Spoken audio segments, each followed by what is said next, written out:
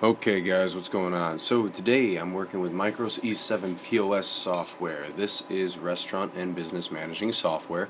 Basically what this is it's your control frame for inputting things into the system that you don't run necessarily with barcodes. Or you can use barcodes, you can input barcodes to be stored in the system.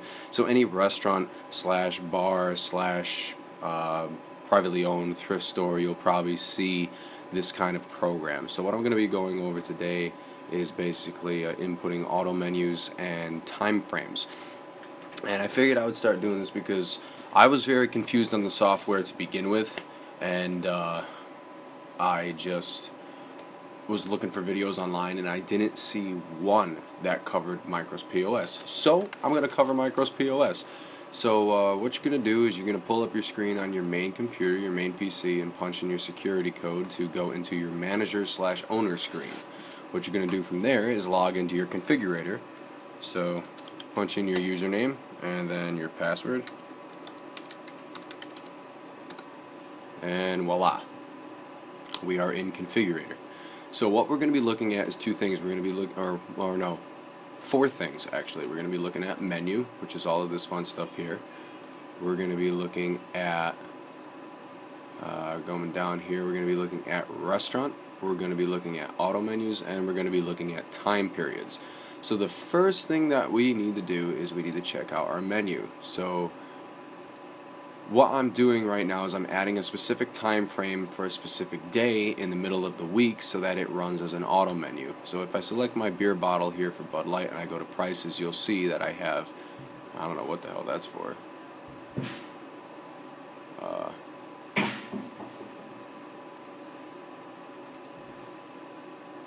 There we go. Okay, so what I have here is I have lunch, happy hour, dinner, and Thursday happy hour. Now Thursday happy hour is the one that I added to the system. How did I do that, you may be asking? So we have our lunch and our happy hour, and happy hour starts 3 to 6, but on Thursdays it's 3 to 9.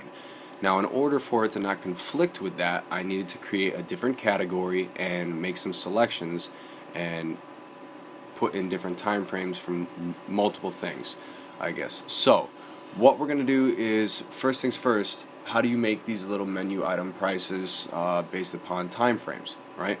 So that is requirement through the restaurant category. So you come down here to the restaurant category. These will already be programmed in your system. You go to the restaurant category, or well, however the Micros guys set up your system. And what you're going to do is you're going to go to menu, and then simply just add the Thursday happy hour spec right there to the menu 4, or well, in my case it was 4. Yours might be 7 or 8. You might have 10. Who knows? So that's that. So now we have lunch, happy hour, dinner, and Thursday happy hour, which you can see clearly here back at the menu. If we go to the beer bottles and we go to the Bud, you'll see it right there. So we have our fourth menu option. The next thing is this price input has to be coded with a certain time frame for it to be selected.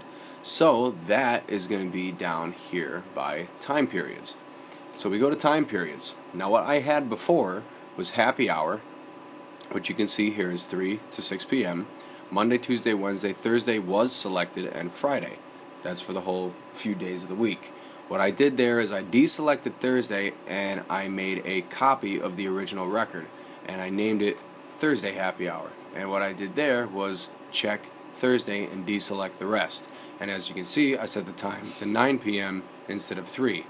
So once you've done that, you also have to work with your food menu so it doesn't contradict, because we have our lunch that goes 10:31 to 3, and then we have dinner that goes 6:01 to 4 a.m. Well, if you got dinner at 6:01 and it's an auto menu, the 6:01 is going to pop up automatically before the happy hour menu, and you don't want that to happen. So what you need to do is also make a copy of your dinner menu as well, or whatever menu you're making a copy of for one specific day.